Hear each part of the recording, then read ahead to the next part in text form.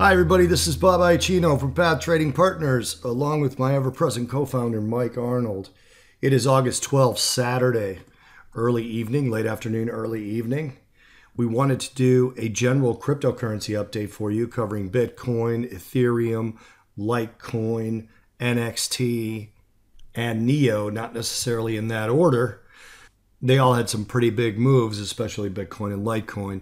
So we wanted to cover the whole group in one video. This is a long video, so I'm not going to make this intro very long. However, what I wanted to tell you guys was we got a couple of emails, more than one email, for people asking us about the type of platforms and the type of exchanges we recommend in terms of you trading cryptocurrencies.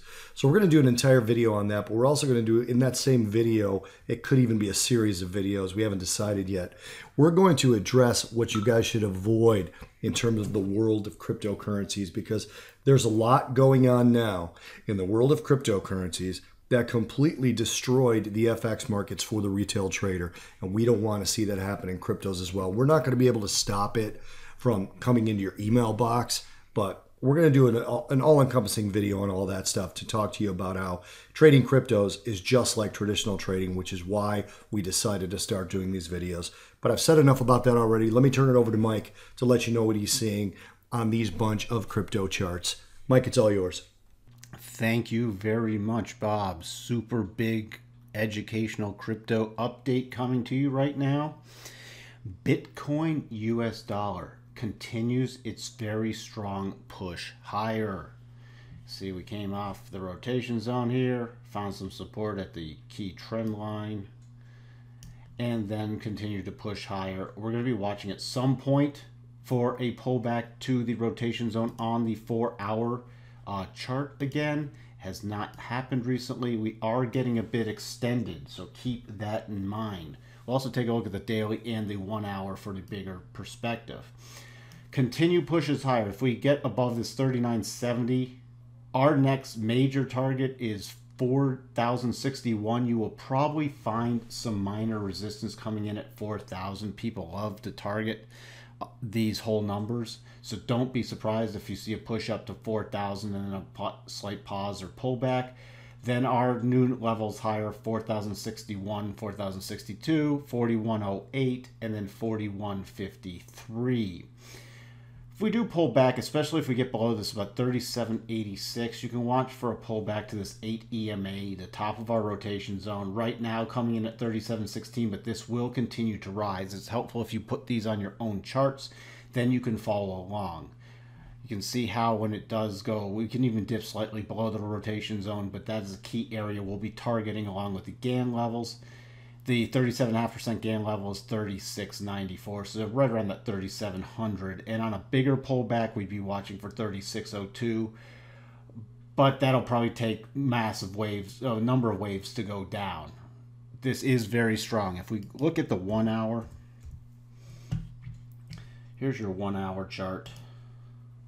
1 hour chart, you can see how it's riding the upper end of the rotation zone on the 1 hour chart. So if we continue these strong pushes, if you're an aggressive trader, you're going to be watching these for these pullbacks into the top of the rotation zones. Then you can take advantage of them by doing stuff like this. We'll just give you a quick example. Let's say we draw a trend line down here, something like this. You know, we can extend it, and then you get a move back of it. That triggers your entry to get back in, and then you can use these GAN levels or fib level projections to target things higher like we do. Again, sideways move, letting the 8 catch up, pushing up above there, you target the next key levels higher. This came down, hitting the 8 once, hitting the 8 twice. Is looking a bit toppy up here. There are some sellers to come in. So again, watch for a retest of these most recent highs in the $4,000 mark first. On the daily, again, to keep things in perspective, you can see how extended we are getting from the 8. We got extended before. It moved sideways for a couple days, let the 8 sort of catch up, and now it's making a push higher. At some point, we'll either move sideways again or get that bigger pullback and reconnect with the 8 EMA. So that's where we keep targeting our next levels higher. We peel some off, we put some back on lower, and we keep the process until we get the bigger pullback. Once we start getting the bigger pullback, we use a bit of patience and then target these key levels on the bigger pullback.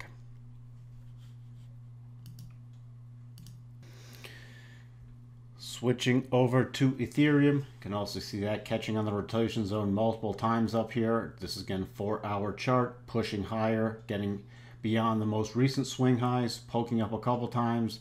This 319 level, just short of our 320.68 level. So that's very key. Some sellers are coming in here. So if we continue to push higher, we're watching for that 320.68 followed by 325.53 and then 329.50. Again, we're watching the hold on the rotation zone and this trend line higher. If we do get a break below this trend line, watch for a test of this rising 21 area. And then if that's slightly violated, you have right around the 298 to 300 area will be key support in that.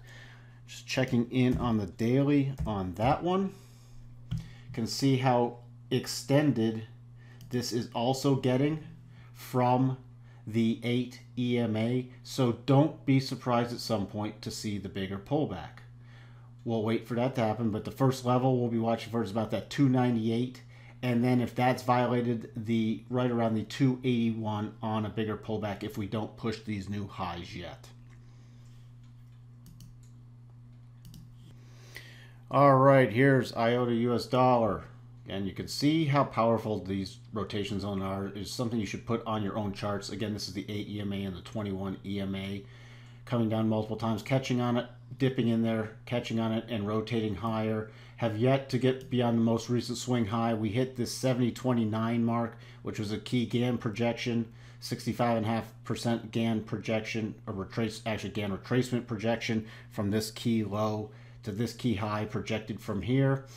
The full target for that eventually would be this 82 level. We have some interim targets should we get above this most recent swing high of 71.77. The next interim targets are 75.04, then 78.32. If we do pull back, have some decent support coming into the $63 mark, and then you're going to want to watch the lower end of the rotation zone. Right now, it's at 60.51. There's also very key market support coming in about this 61.03 level on a pullback, so that's what we'll be watching for. Looking at the daily on this one, also you can see how extended it is getting from the 8. It just pretty much had a one-day pause. At some point we will get a larger pause or pullback to let the rotation zone on the daily catch up, so don't be surprised when that happens.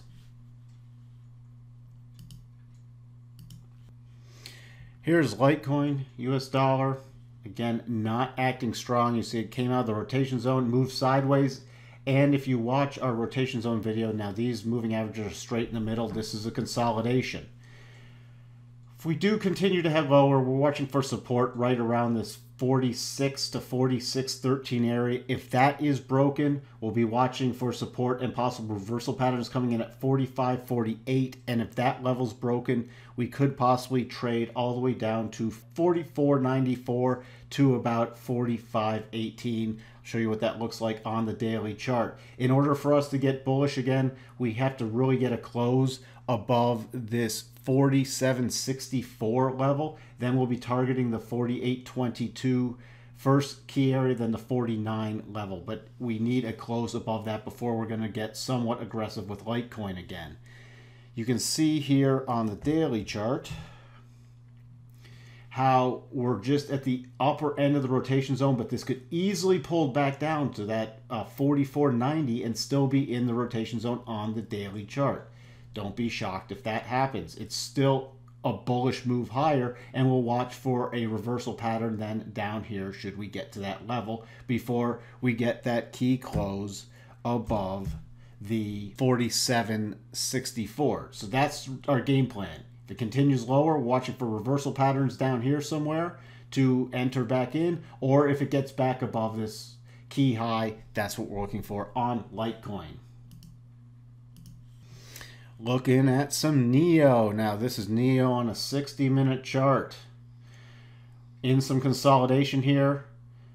We're in a horizontal channel. We had a potential double top over here that now is invalid and never triggered because we never got the close below the base. And we wait for the close below the base. We don't just wait for a break of that base because many times it's a fake out pattern then. A lot of traders enter on a break of a base. We wait for the close. How are we looking at this now? Again, very key support right around this $31 mark. If that is broken, we get a close below this horizontal channel. You see this black line here. Then we will target the key areas of 27.75, 26.11, or 24, essentially 50, and look for reversal patterns down there to enter back long. If we do get above this pivot point right here, the defining point on our trend line, 35.70, especially on a closing basis, we'll be then looking for a target back around this 37.50 area, and then back to the 38.98 to 39 levels are our next key things higher. You can see on our prior GAN projection, it did run up, poked above it a couple times, which we can now pull off, and then moved into this consolidation pattern. NXT US dollar pair. We are not bullish on this right now. It's trading on the 240 minute against the rotation zone.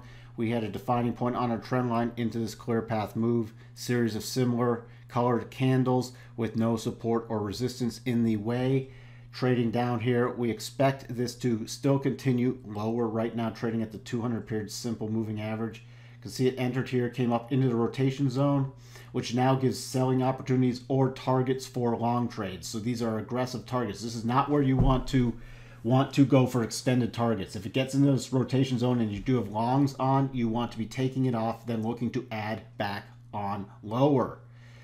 So if we continue down below this 200 period moving average, next level we'll be watching for possible reversals, 0.1111. Then we have a rising trend line coming in right now about 0.1090 or the 0.11. And then we have some major support also coming in about this 0.1075 area.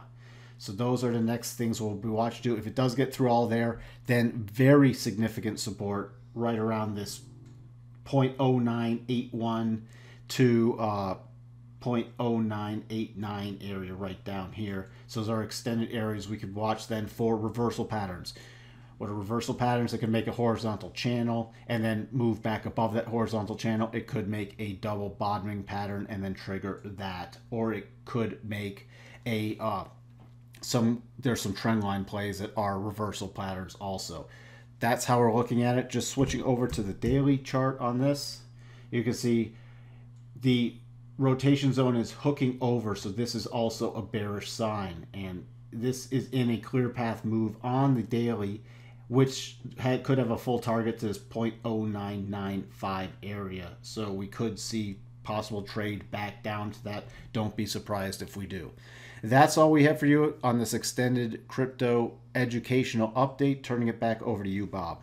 Thank you for that, Mike, and thank you guys for watching. Again, watch for a couple of videos, most likely this week, covering the types of exchanges we'd like to see you use, the brokers we'd like to see you use, and a couple of other issues that are starting to raise their ugly head in the cryptocurrency markets, and we'll be specific. We'll all be specific when we do that video. So cheers, everyone. Thanks for watching. Hit like and subscribe, and we will talk to you in the next Path Chat. Cheers, everyone.